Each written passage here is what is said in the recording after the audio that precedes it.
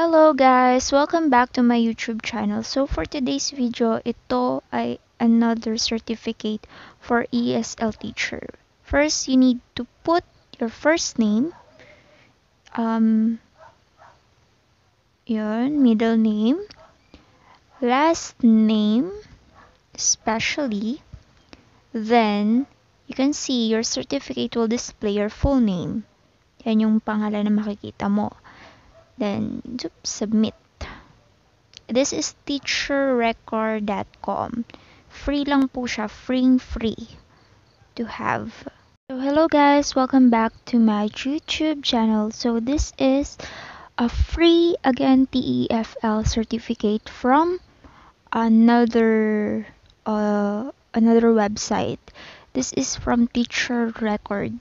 So yun, kailangan natin siyang gawin ngayong gabing to, and this is the coverage or yung sinasabi nilang yung bagang module course outline. Let's go. Okay, go. First, speaker should follow up would be appropriate specification language.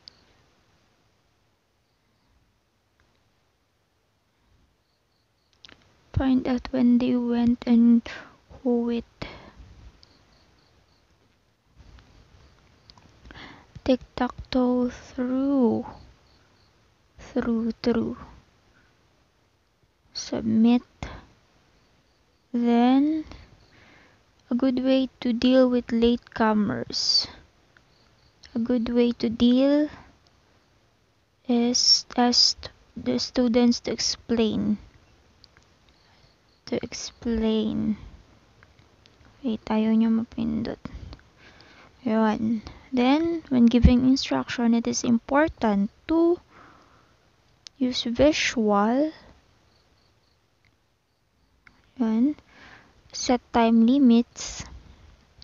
Grade your language. Submit. Then, feedback should always be fair, focused, and constructive. Kailangan ganun yun, yung feedback. Submit again. Then, icebreakers are useful. Building rapport. Encouraging instruction, building rapport. Making the student feel at ease. Wait. Am I right? Yes. Oh, congratulations. You passed this module. Go to the next module. Yun. Yan. Ito na yun. Mahaba siya. Kaya po tayo sa course outline. Then, test status. We need to start. Kapag tapos ko na dun sa module 2, grammatical awareness, pag nabasa mo na yun. Okay, test start. What's happened? No, stop. Can we use non-action verbs in a continuous or progressive tense? No. So we will submit. Then choose the correct verb form to complete the passive sentence. Choose the correct. Okay. Was being followed. Yun yung sagot. Was being followed. Then, can you replace which with that? In the following sentence, the flowers which I love are daffodils. Am I right, friends? No. Submit. Which of the following is an example? Something you would not teach at elementary level.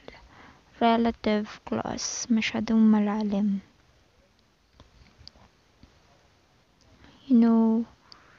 Iba na po kasi yun.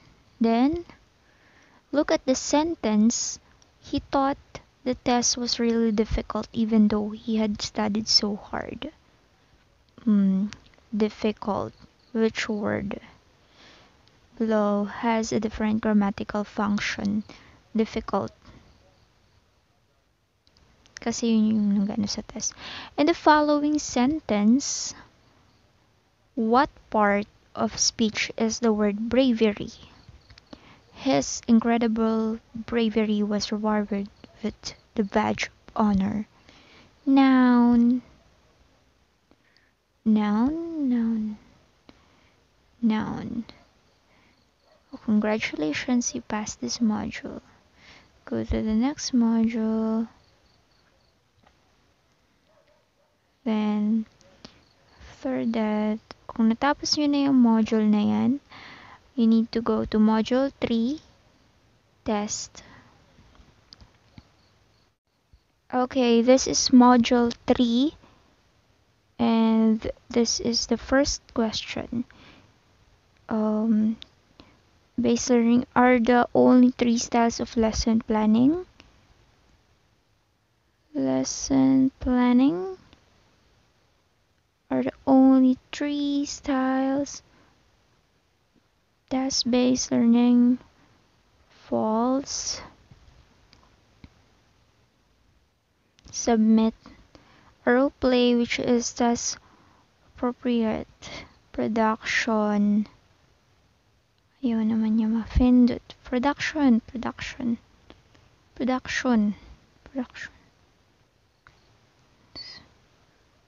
What is happening? Choose the correct was being followed. Then in first step test.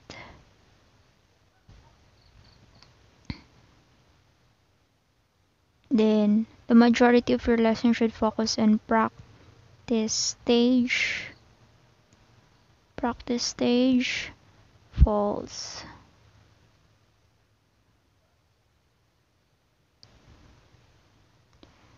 In the presentation, the pictures could come first. Model sentence.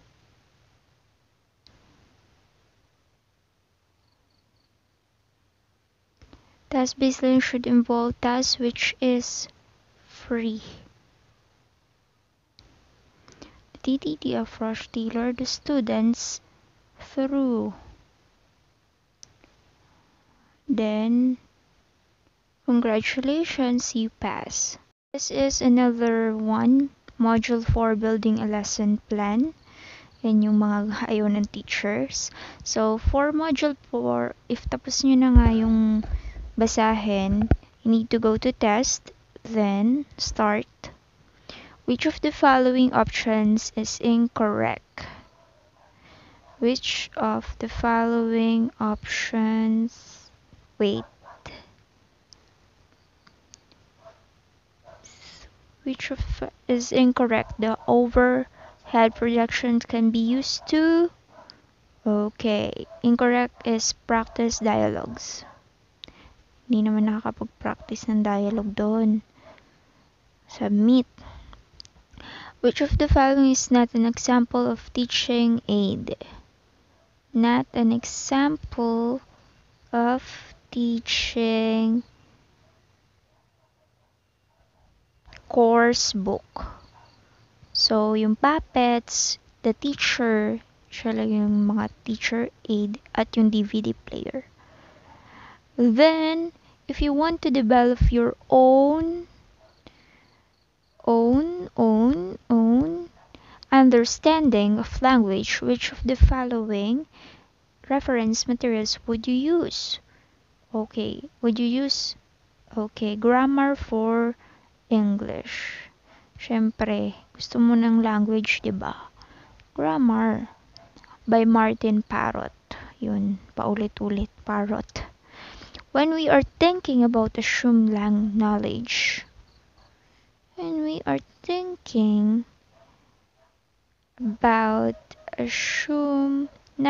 component of a lesson plan, true or false?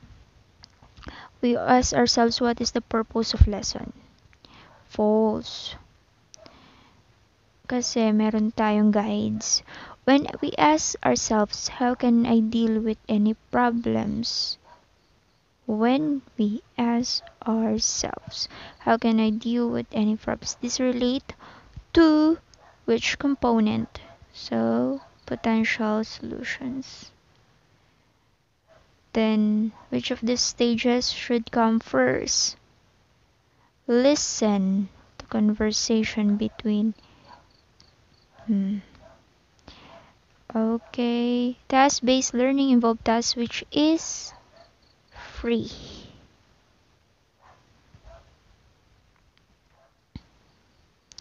Matagal siya. Free. Then, the TTT, tailor students. Tailor your lesson through. Ba't parang naulit? Uy, Lods. Through. Ayoko tantanan. Through. Course books should always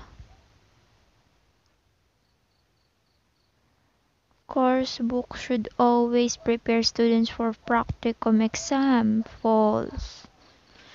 It's not about preparation, it's the understanding, and application also in daily life. Not just on exam, but in life. Which of the following is an example of personal aim? Which of the following example? To reduce teacher talk time. Kasi minsan nagkukwento na si teacher ng storya ng buhay niya. Read 2 stages from a lesson plan. Okay, ang sagot dito, student check in pairs. Feeding before feeding back. Which of the following examples of supplementary materials? Ang haba naman kasi nito. Wait lang. Supplementary materials.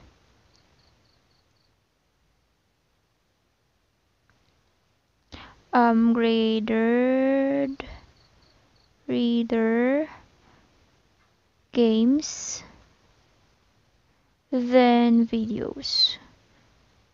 Dictionaries you need to, So guys, after the module 4, you need to go to module 5, which is using games and controlled practices. Then test. Matagal siya. So, what type of error has been made in a sentence? I know here's. So, grammar incorrect tense. That's the answer. Then submit. Which of the following is communicative activity?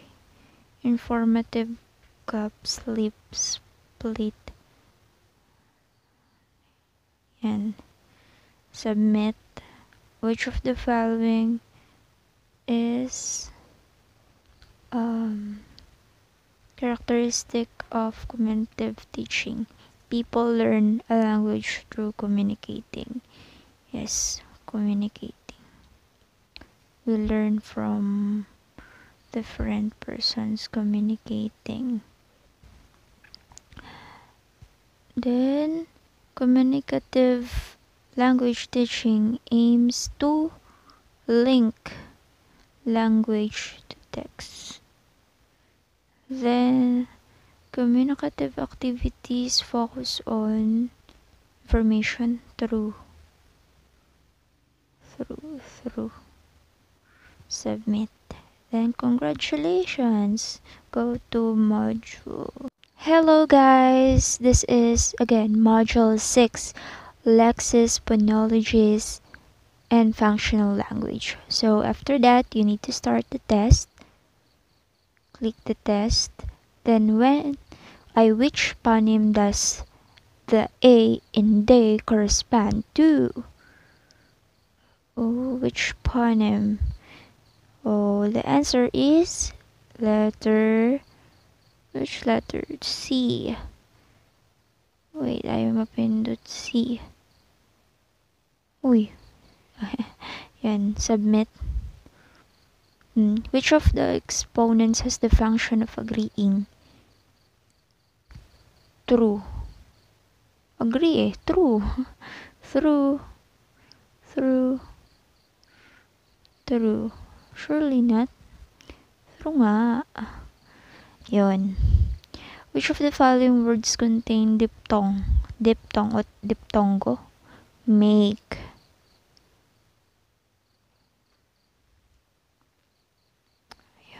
Make. Then, what prefix can we add to the word paid? Unpaid. Prefix. Which word is stressed on the second syllable? Important. Importante. Important. Sobrang tagal, Lods. Important.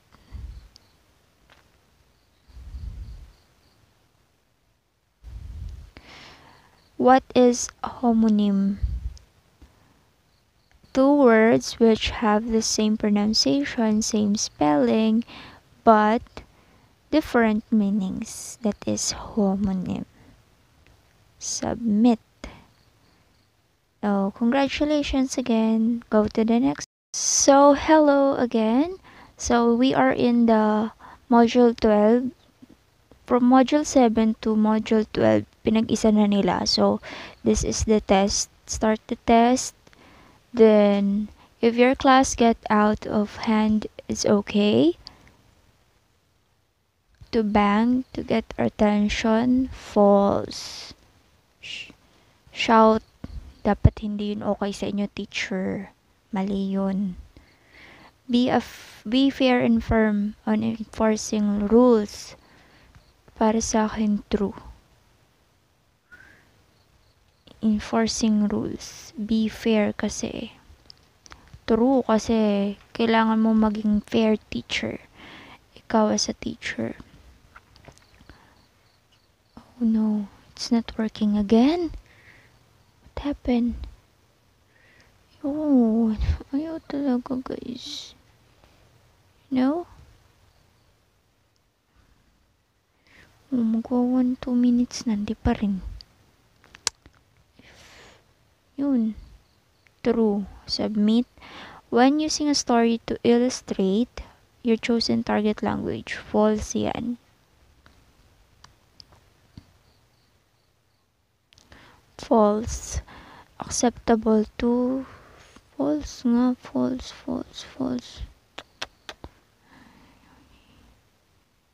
Kainish. False. Pinaanuhan. Always try to be serious in the classroom or students will not respect you. False. Di ibig sabihin yung seryoso ka, respetuhin ka na din. Sometimes dun ka pa nababastos ng estudyante. Learn the children's names as soon as you can always use them. True.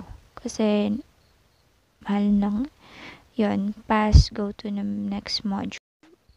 So everyone, this will be the last part of the TEFL program for teachers.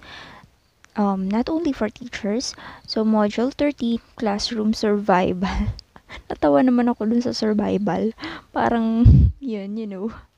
So this is click the test. If you're done with that, then you will see this. Oops, nag-zoom. When playing A to C, according to this, which lexical set would lend into itself best to this game? Hobbies. Okay, that will be the answer. Hobbies. Submit. Then, on teaching a new elementary class of 30 students with limited resources, would it better to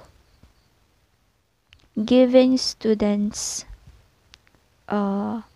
nouns of classroom objects and instructions them to stick them to correct objects? Submit. Then when teaching large class of 50, it's understandable to not address each student by name. When false. False. Submit.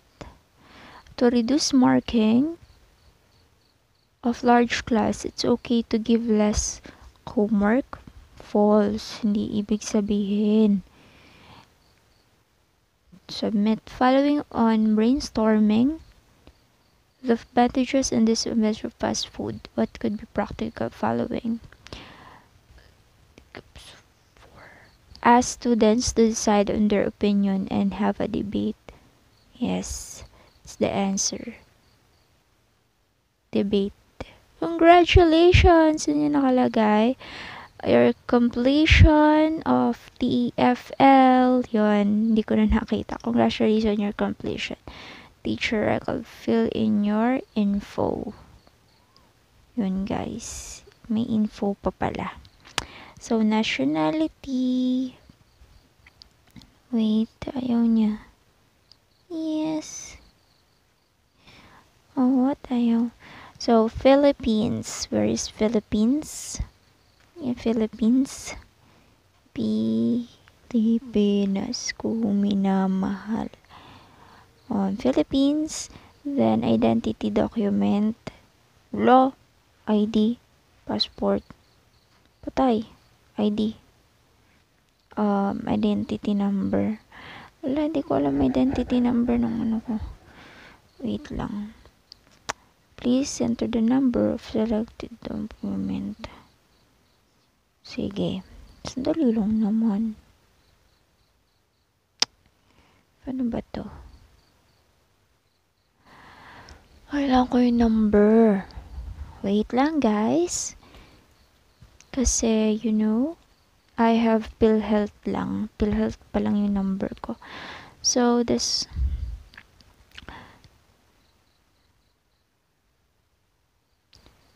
$25.09 $35.39.